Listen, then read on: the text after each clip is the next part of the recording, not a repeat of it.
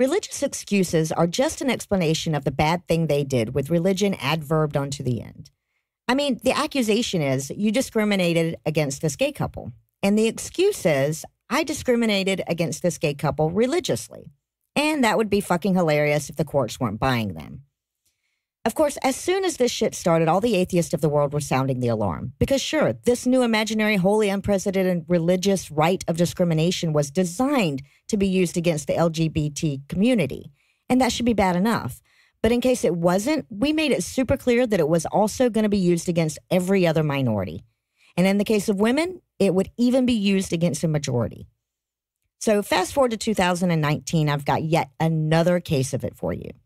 This one revolves around the Billy Graham rule.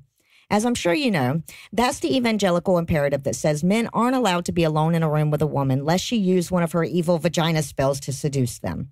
It's what the goddamn vice president of the United fucking States recommends.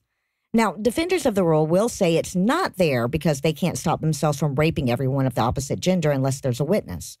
They say it's there to keep people from even having a reason to think anything inappropriate is going on. Because these people have no imagination when it comes to fucking. Apparently, they think it's incapable of taking place when more than two people are around and requires multiple genders.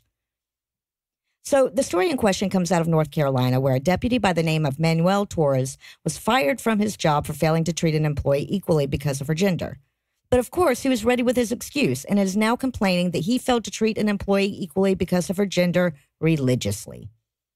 Apparently, he was asked to train this new officer, but since that meant riding in a car together and since she had a lady hole, he refused, citing the Billy Graham rule. And then his boss said, something like, yeah, but you don't work for Billy fucking Graham. Do your goddamn job. To which Manuel said something like, no. To which his boss said something like, give me your badge and your gun, Torres, you're off the case. And now former Deputy Torres is suing the city, citing the fact that religious people get their own set of rules.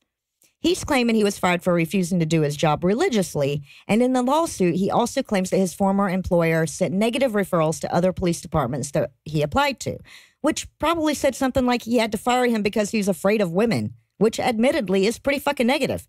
Pretty sure the truth can't be defamation, though. Anyway, I'm going to go start some rumors that Mike Pence is into all-male gangbangs real quick so that he can't be in a room with men anymore. So I'll hand things back over to Noah, Heath, and Eli.